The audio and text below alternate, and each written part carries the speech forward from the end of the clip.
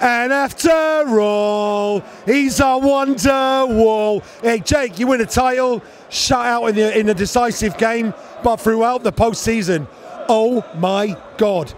Guys can't stop thanking you. Yeah, that was an awesome performance.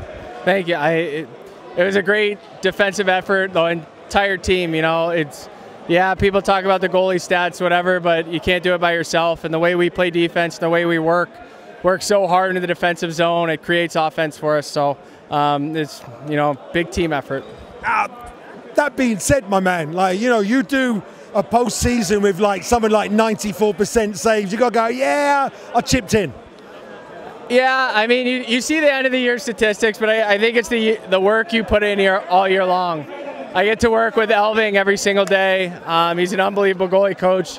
He helped me elevate my game so much this year, so I owe a lot to him. And I think you reap the benefits at the end of the year, but it's a 9-month process.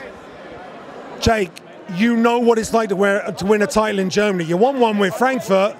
No disrespect to the DL2. I'm not putting them down, but winning the DEL as well, that's got to take it to a different level. Absolutely. I mean, the intensity, you see what guys sacrifice, the injuries guys play through. It's insane. We had a special group this year. You're the best, we know. He said you're the best. Just briefly then, Jake. Pittsburgh Steelers fan too.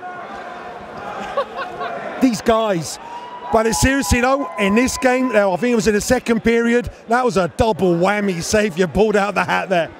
Yeah, I was happy with that save. I kind of had a feeling after that save we were going to get going and we were going to score. And, every team's going to get chances. And when you make those saves, your team's going to get going after that. And we did. And Leo put a bomb in the back of the net.